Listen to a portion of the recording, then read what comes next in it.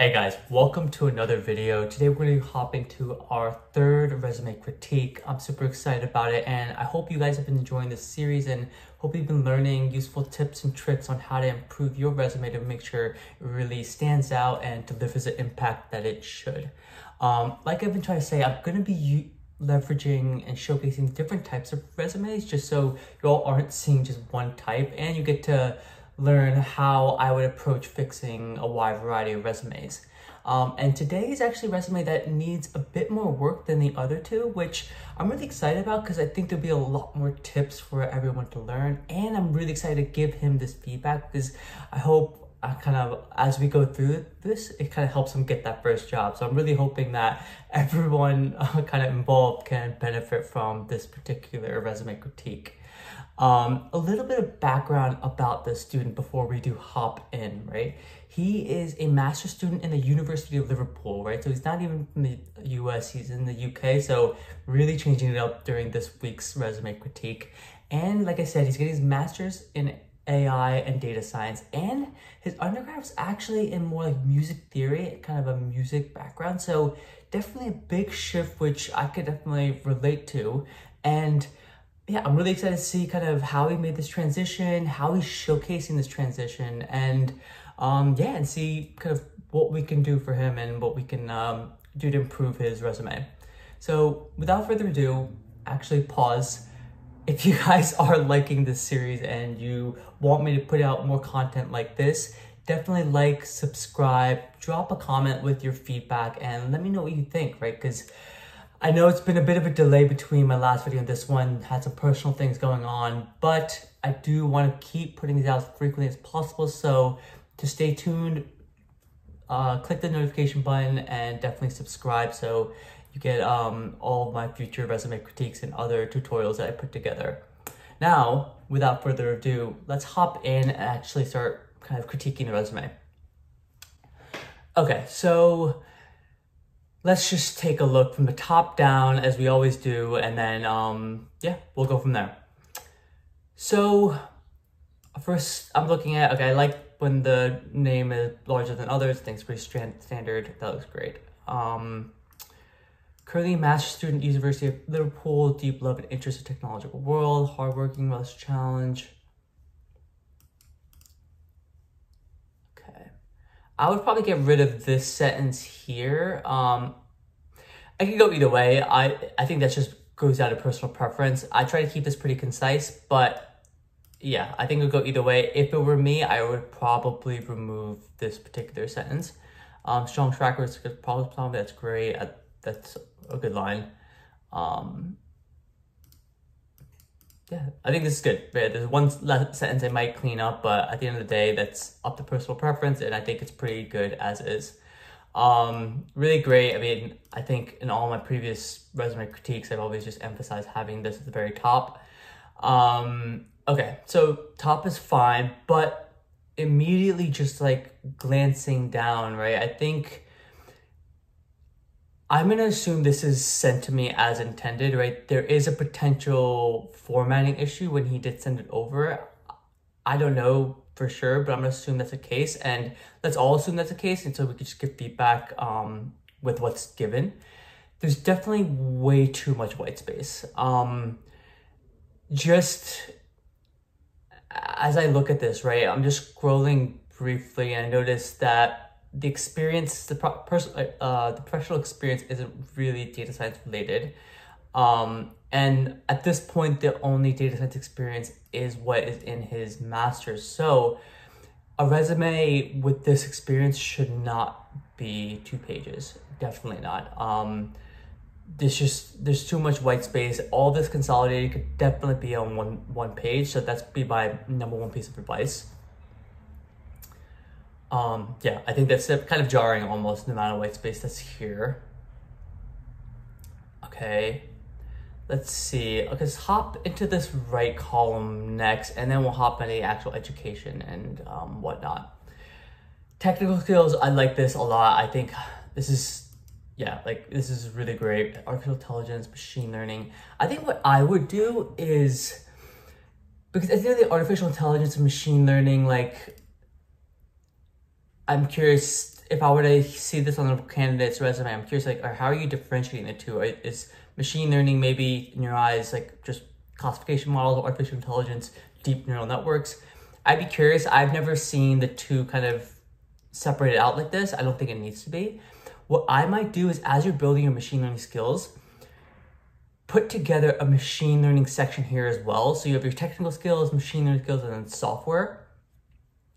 I think that'd be a better way to kind of showcase what aspects of machine learning are, wow. All right, let me gather myself. What aspects of machine learning are you really comfortable in, right? And I think that's really important to showcase as you're building that skill set. So that's kind of one thing I would definitely do here. Instead of software, I always like to say technologies, but that is just subjective in my personal preference. I think this is fine as is. Yeah, I think you're showcasing what you've worked in within within kind of the data science field.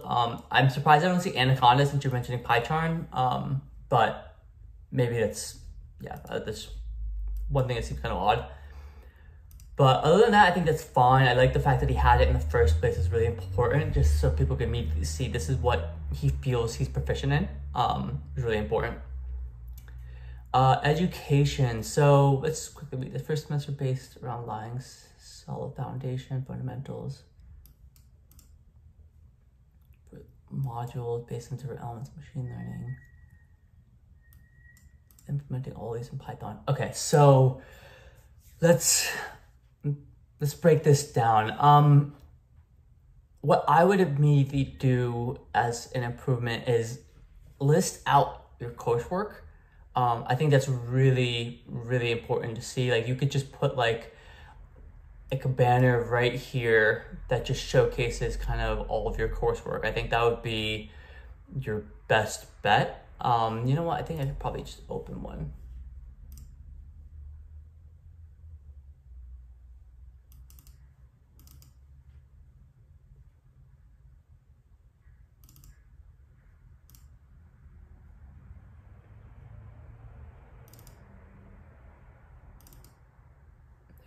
Give me a second. Okay, so you see this education coursework. That I would include something like this so people can see exactly what sort of classes you've been taking. That'd be really, I think, yeah, I would just get a feel for what does this solid foundation actually mean, right? Like, what kind of coursework are you doing?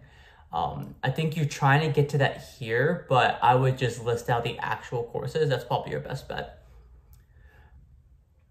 Second semester have been based on building foundations. Okay, so I think all of these two bullets could probably be consolidated into just a bunch of bullets of, not bunch of bullets, but just listing out all of the courses that you're taking in this space. That's probably going to be your best bet.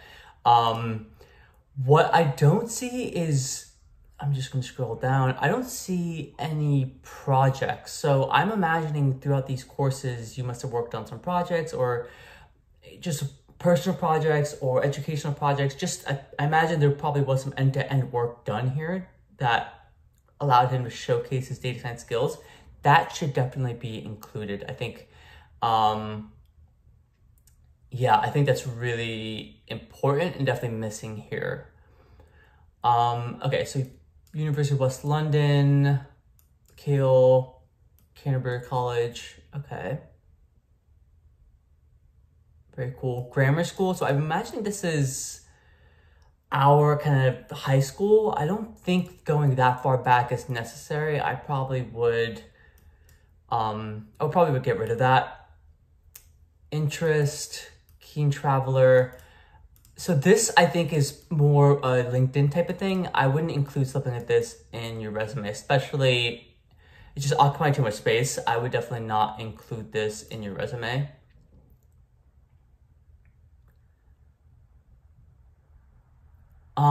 So because this resume is really geared towards data science, and I'm gonna assume it's really geared towards data science, I wouldn't break out all of these Apple roles the way they are. I would kind of just consolidate all of these to highlight the fact in fact, in that consolidation, highlight the fact that you went from a specialist to a genius.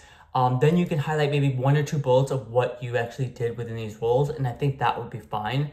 I think tops 4 bullets, probably around 3 bullets would be good here, but I would definitely consolidate quite a bit here, right? I think that's probably your best bet.